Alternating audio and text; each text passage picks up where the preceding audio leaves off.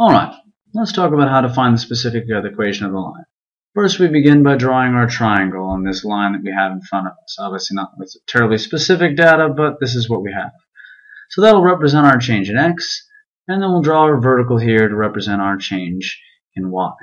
That information can be found over on the y and respective x-axis, but it's not typically easy to find specifically what values we're looking at. So we're going to measure the exact length of those particular lines.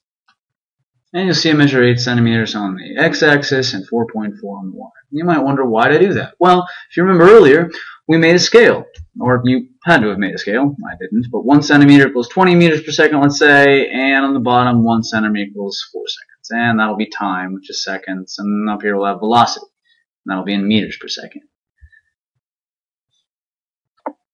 Alright, so let's see what those mean now. Well, 8 centimeters per second. Well, you notice that 1 centimeter is equal to 4 seconds here. So if I multiply that out, I find that that x-axis represents 32 seconds.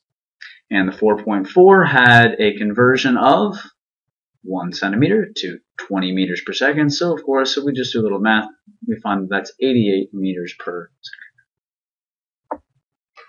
Alright, so let's go to our calculations. We know that slope, in this particular case, since it's a line, is equal to k.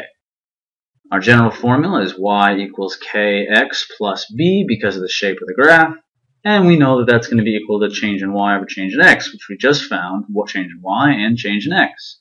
Change in y was 88 meters per second, change in x was 32 meters per second, 32 seconds.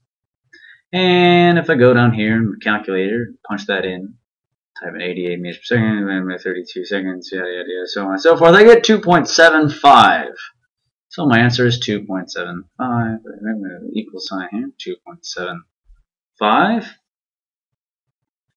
And now let's look at our units. We have meters per second on top and seconds on bottom. If it's a complex fraction, I multiply by the reciprocal. And I find that my units should be meters over seconds squared. And so there's my slope. I'm halfway done defining my specific equation of the line. Okay, so let's say that we have this data that's sitting in front of us right here. Let's look at, see, we have 10 seconds here and 29 seconds over here. Okay, now of course I just made this data up. What you would actually do is you'd come down to any spot here on the x-axis and find one. I found 10 because I like 10s. And then I come up here and make a line with my ruler, and then I see the corresponding spot over here. I'd find out what that is. That, of course, would give me a y value and an x value. Now, since we have an x and y value, as we saw just a moment ago with my 10 seconds to 29, I should have enough information now to complete the equation. But let's begin where we started. We were at the general equation, which was y equal kx plus b. And I could rewrite that since y's velocity is v equals k and x is t. So I rewrote that, and of course my k is 2.75 meters per second squared plus t times t plus b.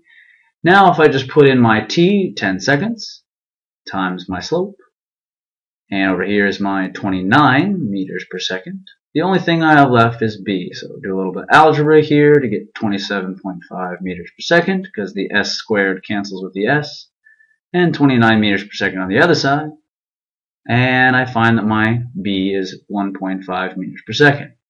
Final thing to do. Plug in those k and b values into the original general equation, and ta-da! There is your specific equation! Exclamation.